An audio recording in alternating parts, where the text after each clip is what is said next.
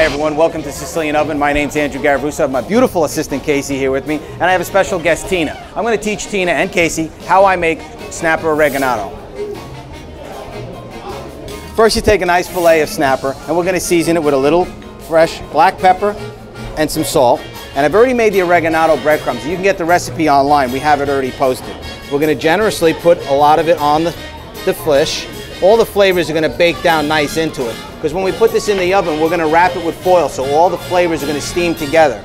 We're going to put a little bit of chicken stock on the bottom so it bakes in, and we're going to add some white wine.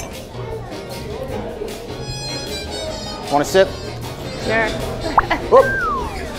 And we're also going to add about a tablespoon of butter. We're going to put it on both sides so it can melt in nice and even.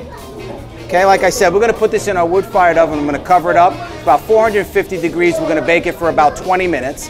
While it's in the oven, let me tell you a little bit about our pizzas we have here. This is Casey's favorite. This is our delicious calabrese pizza. It has red peppers, pesto sauce, grilled chicken, and fresh mozzarella, and that's our meat lovers pizza. If you like pizza, you're going to love Sicilian Oven. I want you to come on down, try all of our dishes. You not only taste the love at Sicilian Oven, you're going to love the taste. Come on down to the Coral Springs location. This is our special tonight. We'll see you there, guys. Bye. So come on down to Sicilian Oven. Try our famous wood-fired pizza, Sicilian salad, and of course our Sicilian specialties.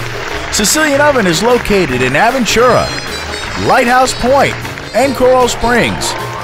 To download a copy of today's recipe or to watch it again, visit us at SicilianOven.com. So come on out where you won't only love the taste, you'll taste the love.